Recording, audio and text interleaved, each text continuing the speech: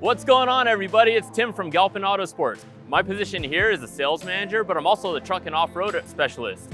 I've been here for about 8 years, and when we're working here at Galpin Autosports, we see so many cool cars and trucks and off-road vehicles that when we get to work on our own vehicles, it's really special. So today, I'm presenting you with my daily driver, my 2020 Ford F-250.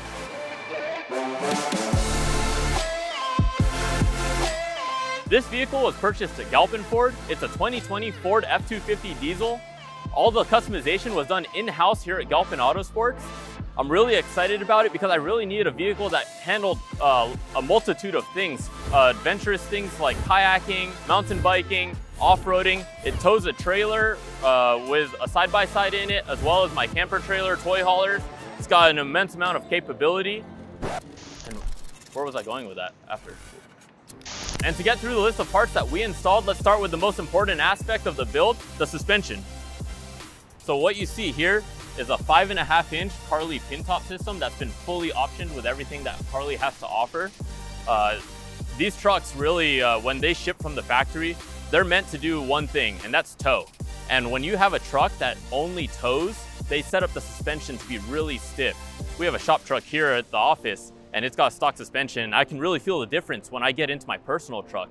These Carli systems are bar none the best that you can get. They ride supple and soft on the road, and when you take them off road, if you have the Pintop, they can really absorb a lot bigger hits. This system that I have, with the options I have the Carli Torsion sway bar. That really benefits you when you're going in and out of driveways because the cab doesn't rock side to side as you enter and exit the driveways.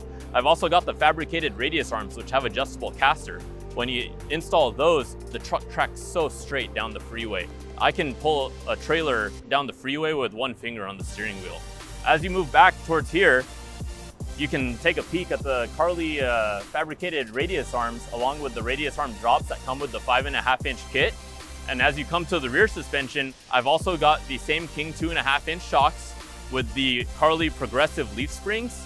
And in order to retain the towing capability of the truck, I have the Carli Long travel airbags as well.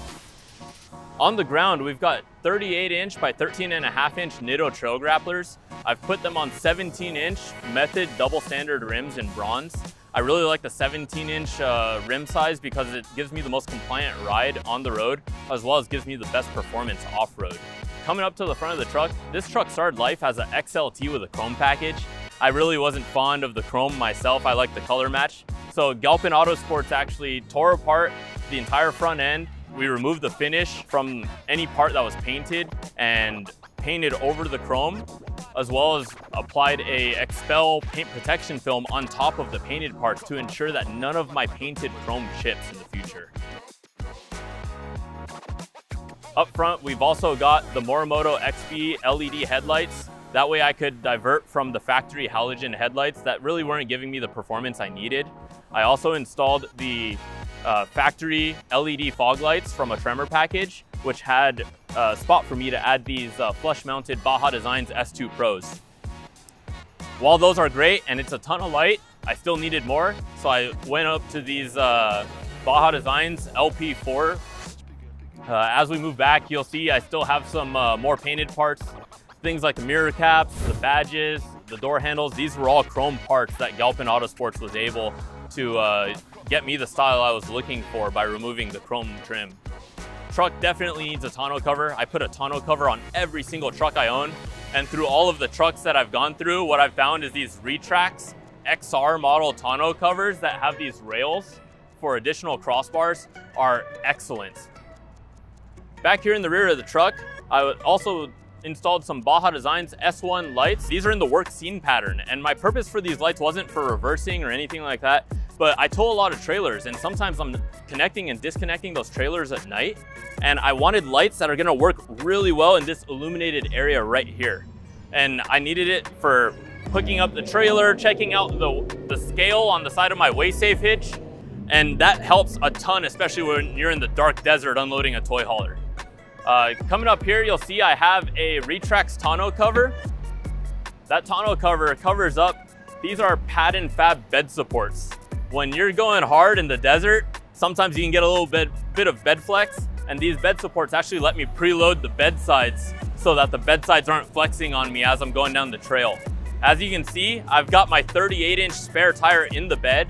They no longer fit under the truck, unfortunately, but I know Carli has a fix coming for that with their trophy hitch.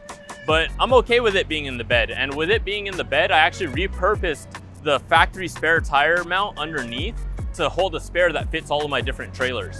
I really like to think I maximize the utility of this truck. It really does a lot for me, but what's utility without comfort? And for me, things that make the truck more comfortable and make it better for day-to-day use as well as long trips would be things like my AMP power steps. My AMP power steps, if you open the door, make it a lot easier for me to get into the vehicle, especially with the 5.5-inch lift and 38s. Now, below the AMP power steps, you may notice I've got a little bit of underhang here, which is from my Titan 55-gallon fuel tank. I tow a lot between various states, and to be able to take less breaks when the truck's not getting the greatest fuel economy from towing a big trailer is really, really a huge deal for me. Continuing with comfort, as you go into the interior, you'll see I actually have a Raptor steering wheel from a Gen 2 Raptor with working paddle shifters, which is really nice. You're towing a grade and you want to drop a gear, I just hit the paddle. I don't have to put it down in manual mode and flip the little buttons on the console shifter. My race radio that I've got up on the dash really helps when we're off-roading for car-to-car communications, as well as when we go out into the desert and play with our side-by-sides. If my buddy's out miles away from camp, I can radio to him with my truck and see how far away from camp he is and see if he's ready for dinner. I'm really, really stoked on this truck. This is a truck I'm gonna keep for a long time. I'm so prideful in this truck, and I'm really happy that Galpin Autosports was really able to make this truck happen for me. And that really wraps it up for this F-250 build with the comfort, utility, and performance upgrades that we've done. I really hope you enjoyed this walkthrough, and we'll see you next time.